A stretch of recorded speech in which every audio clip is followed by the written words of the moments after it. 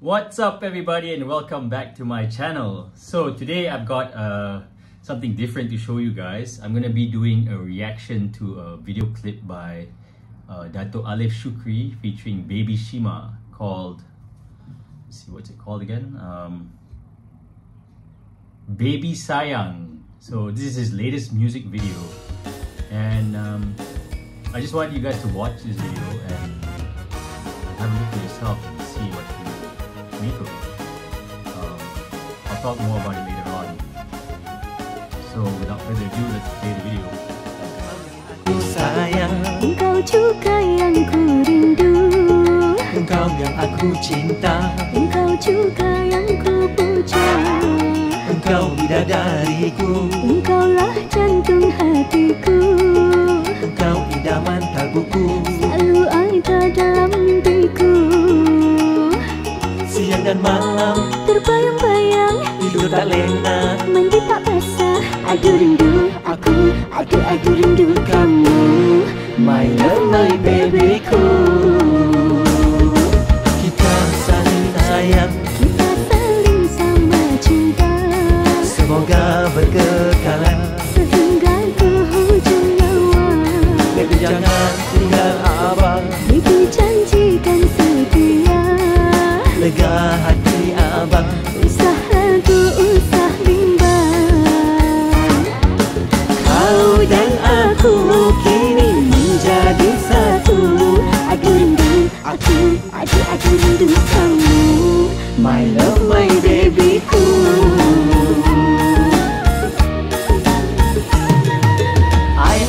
I love you. sungguh aku cinta kamu. I miss you. Sungguh aku rindu kamu.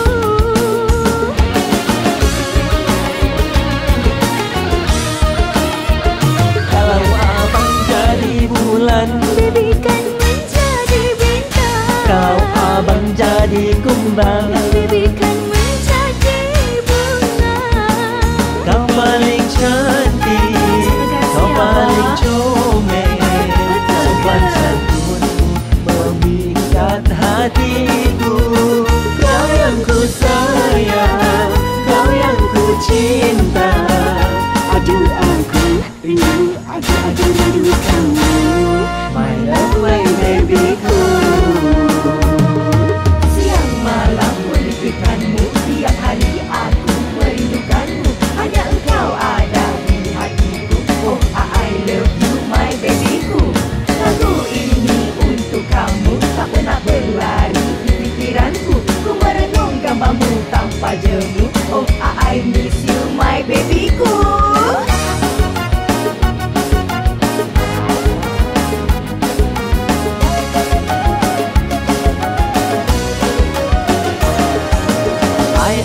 I love you. sungguh aku cinta kamu. I miss you. Sungguh aku rindu kamu.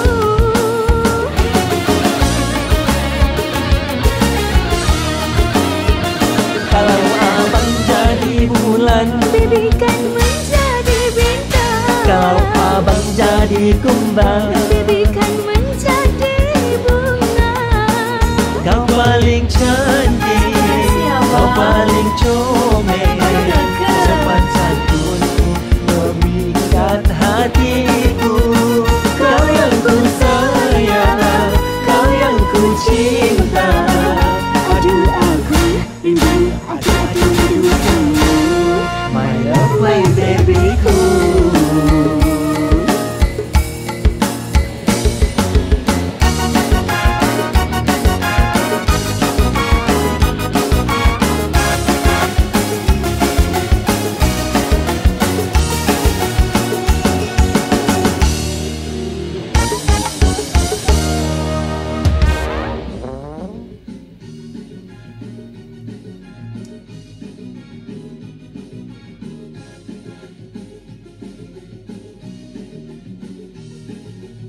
I would like to just say that I'm not a fan of this music.